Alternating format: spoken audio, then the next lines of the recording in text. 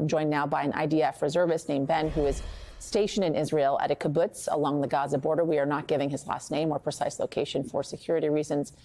Ben, thanks for joining us on this. Appreciate it. Thank you for having me. Yeah, of course. You are actually from LA, and you've been living in Israel for the past 6 years or so.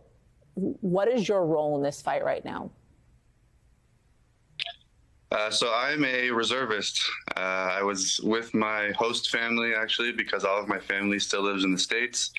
And I was with my host family celebrating our holiday, the final holiday of the high holiday season, as we say, the last of the large group. When I woke up in the morning to the news of rockets and the invasion by Hamas into the communities on the Gaza border community, as well as the other cities of Sderot and Netivot. And I woke up, opened my phone, seeing seeing the terrorists walking around. The closest comparison you have to this is ISIS, the videos of ISIS riding in the back of pickup trucks, branding their AK-47s and RPGs through our cities. So I woke up to these videos and sites, hopped in my car, drove down and immediately we got to base. Now I'm here in one of the communities along the Gaza border. And we are protecting the community, allowing, press to come, allowing the families who, most of these families, many members of their families were butchered on Saturday. Their family, their friends, their pets. So we're able to make sure that these families those left of the families are able to come back to the communities. Get any remaining things that they might want, important things to them, especially, the remaining members of their family, being the pets. Today, specifically, also a group of goats and chickens and guinea pigs and dogs were collected, thanks to, our unit being here to make sure that it is clear of any remaining Hamas terrorists. Tell me about what you've heard from some of these families, how they are doing in the wake of this attack, being in the kibbutz that day, likely losing family members and friends. It's really, really hard. Difficult to even put into words some of the experiences that these families and members are talking about.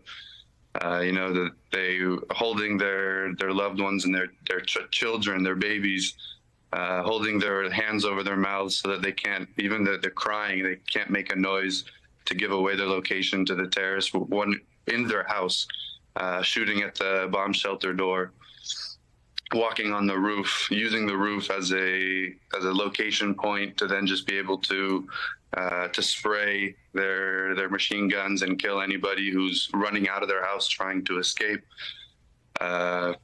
But at the same time, these families are so resilient, and the fact that some of them have been able to come back just under a week after the terrible attacks that took place here, it shows the resilience. And I talked to them, and a lot of these people are saying, we can't wait to come back and rebuild this community, which it is very difficult for me to understand. But I have so much respect and so much pride in my country and in being an Israeli here at this time, seeing and hearing that these families are so willing and eager to come back to this community after these atrocities took place on Saturday. Just one last question. I'm not sure if you're going to be part of this ground invasion. Do you know if you're going to be playing a role in this yet? I'm only a staff sergeant. I do what I'm told. It's out of my authority, even if we are are going to be doing any sort of ground invasion or not. I have no idea, and I can't really speak to that. But what I do know is that we have a... I just wanted to ask what type of mindset, if in fact you are involved, will you be going into that with? I have the mindset just similar and exact same mindset as everybody else here, that we've seen the atrocities, we've seen, the blood stains in the children's beds, the RPGs in the back of people's cars as they tried to escape.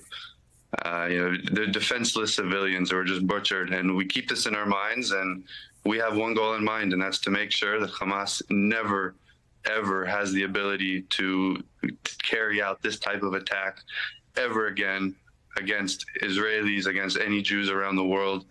And that's our goal. That's the mindset we're going in with.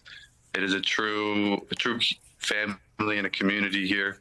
But none of us want to be here. We all, have our families, and my girlfriend, my dog, my job, and none of us want to be here, but we have to be here. We have to do this.